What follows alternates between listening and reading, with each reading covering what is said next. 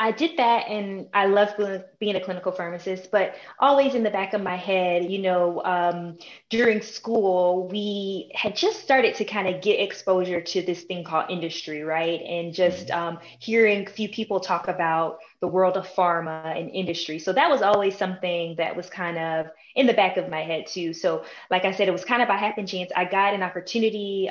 That's the power of networking, right? And just kind of letting people know you're here, you're willing to kind of experience new opportunities.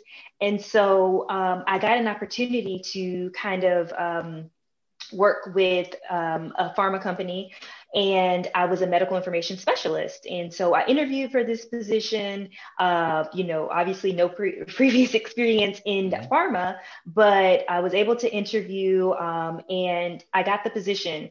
And so as a medical information specialist, I was able to really just, there was a particular therapeutic area, and you just really dive into that, and your job is to answer questions on that particular drug, from healthcare providers who may call in and want you to kind of tell them more about the product, or they may have a specific question, and so you answer that question. They may write you, you may give a written response back. So it really is, as the name describes, a medical information specialist. So that was my first taste of actually being in pharma and on that side. And I'm like, I kind of like this.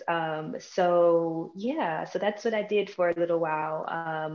And so I always figured, okay, this is nice. But I saw that what the former dean of student affairs at FAMU said in terms of not having to stick to one particular career path. As a pharmacist, I started to see that unfold before my eyes because, I had just practiced as a clinical pharmacist for a couple of years. And then now here I am in a completely different arena, but doing something just as fulfilling. So that was a really good opportunity. That's good. That's good. So back up a little bit. How are you able to find that job? Like, since that's not the traditional route that a pharmacist goes into, and if someone is looking to Yeah. get into that, how can they search that or get into Yeah. it? Yeah. So